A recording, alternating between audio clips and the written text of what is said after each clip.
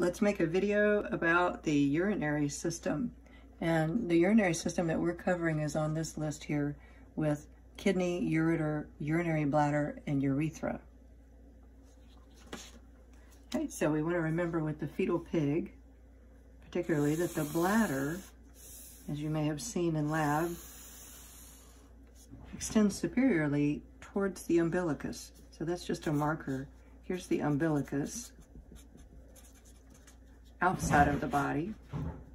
And two things that are going to the urinary bladder.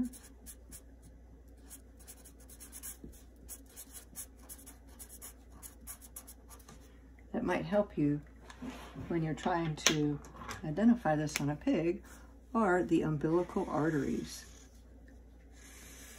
So I'm just going to put those in here and not put their origin at the aorta, but just to have them here to help us. So this is the right umbilical artery, and here's the left umbilical artery. Right? And of course, this is going to be the urinary structure for the fetal pig. All right, so as we come out of the bladder is easy to recognize. So I drew that first. Remember that retroperitoneally are kidneys. The kidneys have been dissected out, at least on the left side of the pig, so that you can see the kidney, and some of the kidneys have been left in the retroperitoneum on the right. It's just kind of interesting to see that. So here's the left kidney. This is our left kidney, and as the ureter, or the pelvis of the kidney, exits through the hilum, this is the hilum here, and then exits into this tube is called the ureter. You'll see the structure of the kidney a little bit more in lecture, but for today, all we're covering on the pig is the kidney, the ureter, the bladder, and now we need to exit. So let's look at the path of urine. Urine collects from the body in the kidney. It's filtered into the kidney. It goes down the ureter and up into the bladder where it's stored.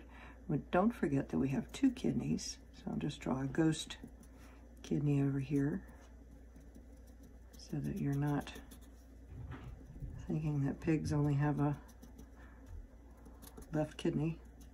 Right, so we have a right kidney as well as a right ureter. Okay, those two enter the bladder and then drain through the urethra. So the urethra is either in females, this short tube here, this would be a female. In a male, and then it would exit out the urethral orifice. In a male, however, the urethra continues up through the penis. So the urethra is contained inside the penis as the penile urethra.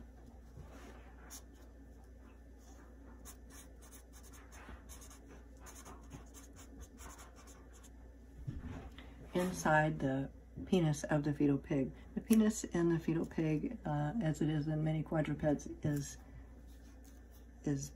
attached to the front of the abdomen. It does not hang freely as it does in bipeds or some other animals. So you can see that in a dog and a cat, in the fetal pig, the penis will be underneath the tissue, just under the umbilical, or where we would see the belly button in layman's terms. So underneath the tissue of the abdomen,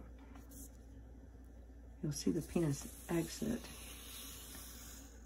It'll look more like this. This would be the exit, or the urethral orifice. And in females, of course, the urethral orifice is just going to be here, right? So males have a much longer journey for urine. And this says, so here what we've got on our list is the kidney, urinary bladder, and urethra. And I've included just a little bit of the male reproductive anatomy with this. Kidney, ureter, bladder, urinary bladder. And we call it urinary bladder because of the gallbladder is also another organ. So we want to distinguish between the two by calling this one specifically the urinary bladder. Both male and female exit through the urethra. Of course, in female, their urethra is very short, and in males, the urethra is longer as it extends through the penile tissue.